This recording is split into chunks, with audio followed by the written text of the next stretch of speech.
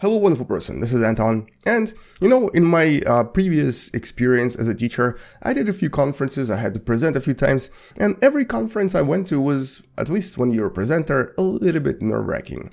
And so imagine a situation where you're about to present at a very, very important conference, and you're about to speak about your findings and how you were able to discover new things, and then you look outside and you realize there's a lot of snow. But you also get a phone call saying the conference has actually been cancelled. It's a snow day, right?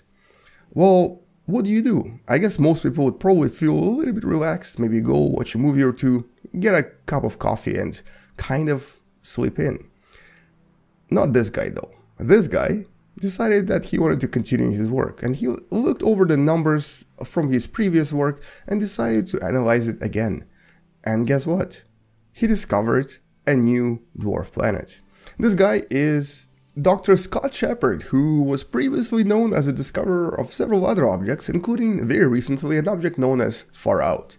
The object that, according to him, was the farthest object, thus it's called FarFarOut. Now, interestingly, he was about to talk about this object at this conference, and then when he was looking at his results, he actually realized there's another object even farther than this object. And so when the conference actually happened, he talked about this, but he was lost for words. He didn't really know what to say. Here was this dwarf planet that he discovered only a few months ago that was technically the farthest object we've ever found, and he just discovered a new one literally a day ago. And so he unofficially named it FarFarOut, because what else would you name it, right? So that's essentially the discovery, and that's all we know about it as of today. He basically just discovered while looking at his notes right in between the snow day and the conference. Actually, we do know a few more things about it, so let me show it to you right here in Universe Sandbox. So first of all, well, here's Earth for comparison. You can kind of see it orbiting right there. Where we need to go though is much, much farther away. This new object is at a distance of approximately 140 astronomical units away from Earth. And I think it's much easier to visualize all of this if I actually enable orbit, so you can actually kind of see some of this stuff. There is Neptune. This is at a distance of just under 40 AU, 40 astronomical units, so 40 times the distance of Earth to the Sun. The orbit of Pluto should be this right here. And the orbit of FarFarOut, we don't really know yet, but we know that this is how far away it is. In other words, it is currently the farthest object we have.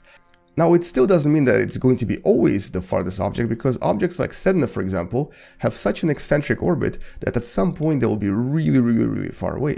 But at this moment, as of 2019, FarFarOut, for the lack of better term for this object, is literally the most faraway object we have right now.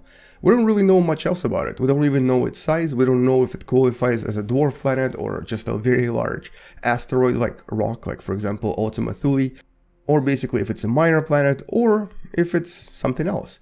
All we know is that it's extremely dim, meaning that it's probably either really, really dark or maybe, just maybe, extremely small. And this is literally at the limit of what we could actually see at this distance with current technology. And the funniest thing is that it's not even the object we're looking for. Dr. Scott Shepard and a team of other scientists is actually looking for Planet 9. The mysterious Planet 9 is still something that most people are mostly interested in. And in the last few weeks, actually, there were several studies from some of the major teams.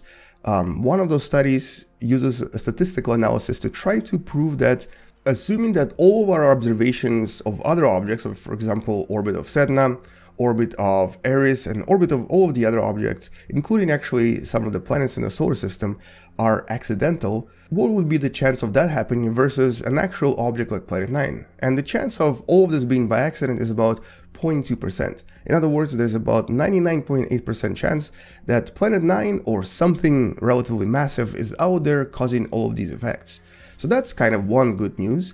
The other good news is that there's definitely a lot of new evidence to suggest that Planet 9 exists out there, and so these objects like FarFarOut and FarFarOut are just the sort of side effects of looking for Planet 9 and finding these incredible objects at a really, really far away distance.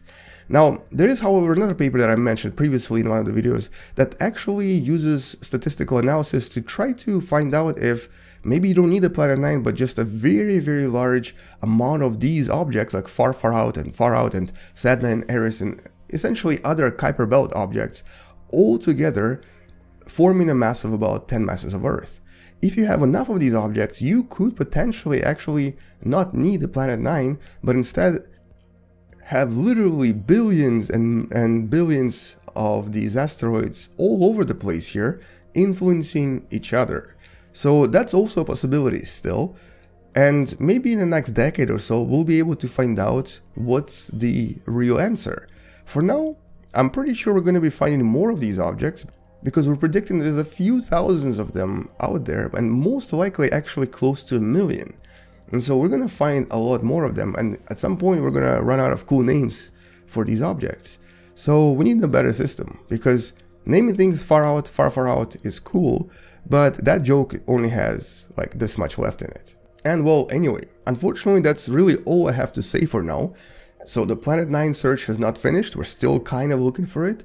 We've discovered a really far away object, and as of today, we don't really exactly 100% know what's really happening. Is it the gravity of Kuiper Belt, or is it the gravity of a massive planet hiding out there? I hope it's a planet, of course, but you know what, sometimes the most dramatic answer is not the best. For all we know, it could be just a lot of these objects. And if so, I propose to name one of them after me, one of them after you, and one of them a wonderful planet, because that just sounds so cool.